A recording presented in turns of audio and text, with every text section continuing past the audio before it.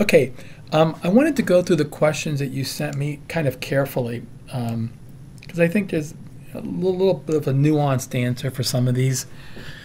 Okay, your first question is what are the variables I am testing for normality? And this is a little bit of a tricky question because there's two ways to interpret it. On the one hand, we sometimes use hypothesis tests that require the test statistic to be normal or approximately normal. And that would be something like a t-test. Okay? But that's not the normal usage of the word a normality test. What most people mean, in my experience, when they're talking about a test for normality, they're testing to see if the random variable itself comes from a normal distribution. So we do this a lot with regression. Notice that when we do a hypothesis test, we never test to see if it's normal because we know that the test statistic under the central limit theorem is approximately normal when the sample sizes get half decently large. So when we're doing a hypothesis test, the sort of things that you were talking about as being possible answers, we're never testing for normality. We already know theoretically that the test statistic is at least approximately normal. And that's why this question kind of doesn't make sense in the context of how most people would look at it. So here's how I would answer it to make sure that you don't miss any points and you kind of cover all these bases, if you will. I would say while we're not performing any normality tests to determine if a random variable in our study comes from a normal distribution, we are performing t-tests that use the fact that our test statistic comes from a t-distribution, which given the large sample size in this study, n greater than 70, is approximately normal. Okay? So we're not testing for normality because theoretically we already know that, but we're using a test that uses the normality of the test statistic.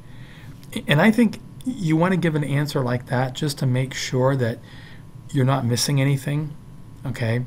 Because it's really unclear, at least to me, what they're talking about. And so this way you can cover both of your bases and you don't have to worry. Okay, for part two, it says, what normality tests am I using? What I would do is I would, refer to the answer above. So I would say, given the answer to the previous question, the normality test, i.e.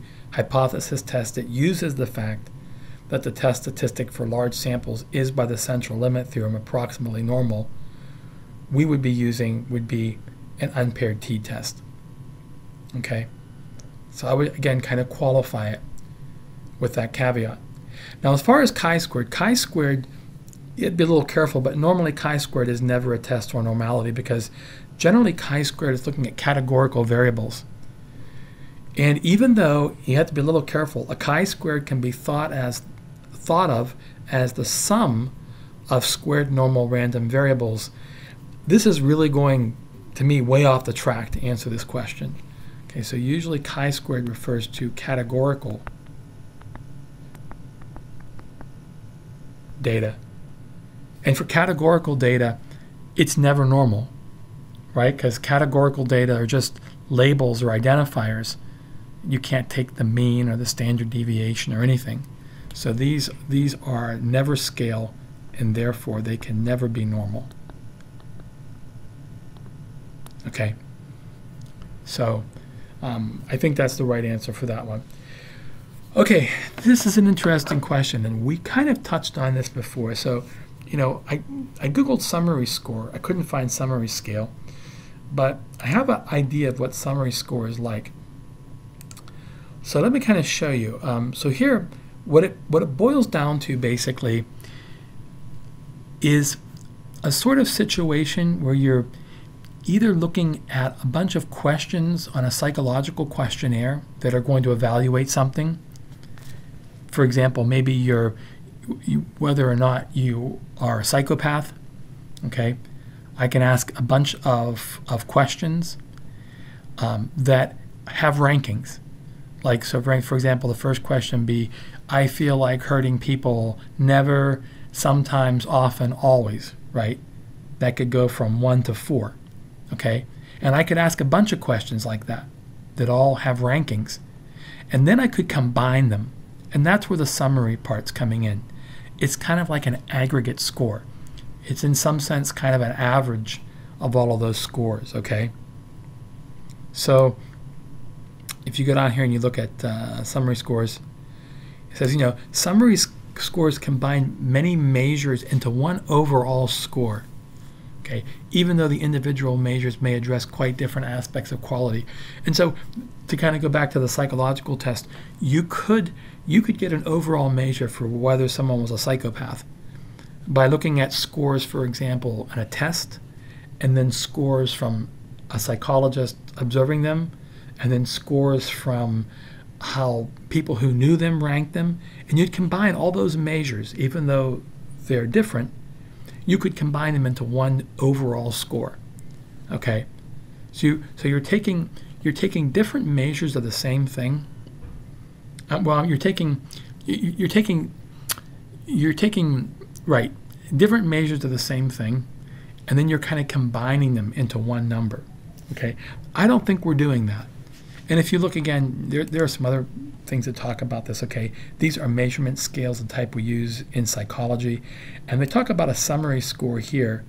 And when you Google that, that's kind of like, and again, it's a little hard to describe without really knowing the specifics, but it's kind of like so this is a 36-item patient-reported survey of patient health. Okay, so they're taking these 36 pieces of information about your health, and then they're combining them. Okay, so the SF36 consists of 8 scaled scores, which are weighted sums of the questions in their section.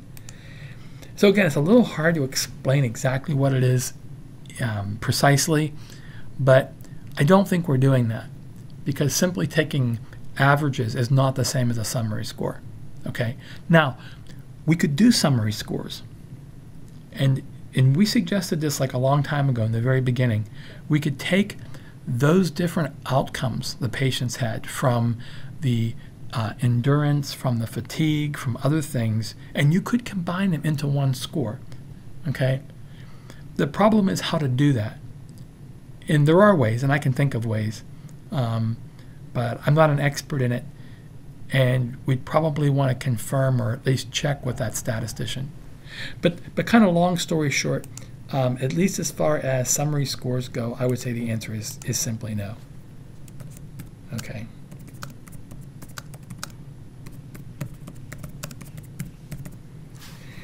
And I'm not sure about summary scale. Like I said, I tried to look this up. I couldn't find it. But I have the same sort of idea that something similar is going on, because in psychology, you often have these different scales. And again, summary suggests to me that you're combining these scales in some way. And so again, we're not doing that. So I think that the answer to that is almost surely no. Okay. All right, I hope that helped. And if you have any questions, just let me know.